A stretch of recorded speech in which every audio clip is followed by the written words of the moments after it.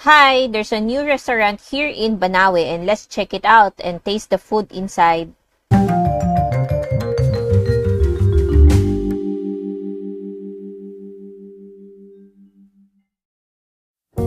Ohio is a new restaurant here in Banawe that serves Japanese comfort food.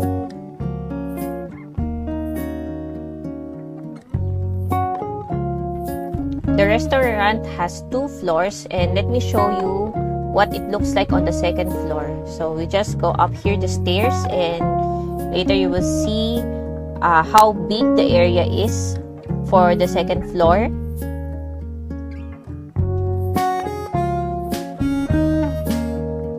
So here the left side, I think this is the comfort room, and then on the right side upon reaching the 2nd floor you'll see the dining area. So from here you can see there's a large space that can accommodate a lot of people, and there are individual dividers here, and I think this is a good place for functions or meetings or closed room, private room meetings.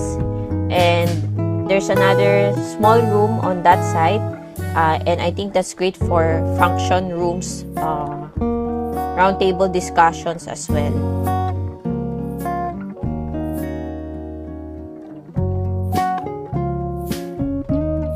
And from the 2nd floor, you can see this ground floor, the space, and there's also enough room for people to eat in. They also have an open type of kitchen where you can see how your food is being made.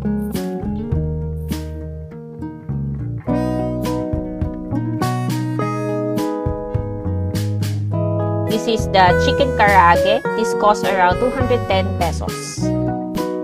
So let's just take a test for the chicken karaage. So let me first dip this into the mayonnaise.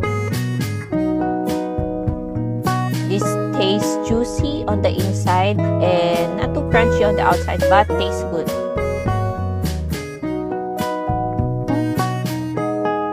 Next is the beef kushiyaki. This costs around 130 pesos.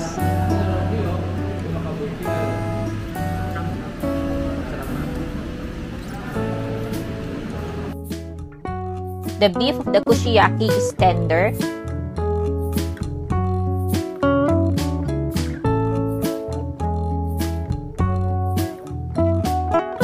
This is the chicken teriyaki don, and this costs around 350 pesos.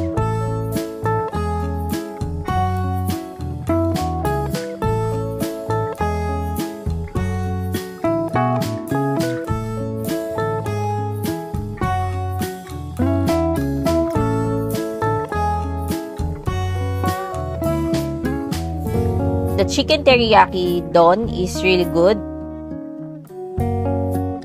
The chicken is tender with an adequately seasoned sauce. And there's a grilled smell that I like.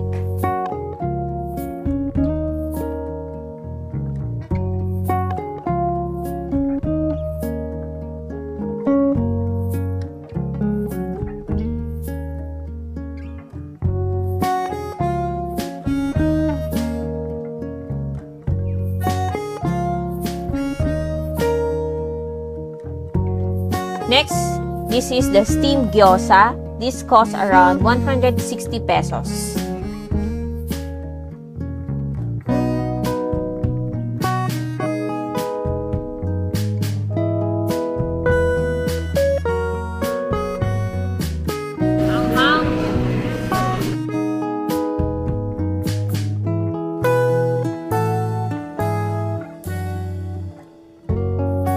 Next, for our dessert is the coffee jelly. This costs around 90 pesos.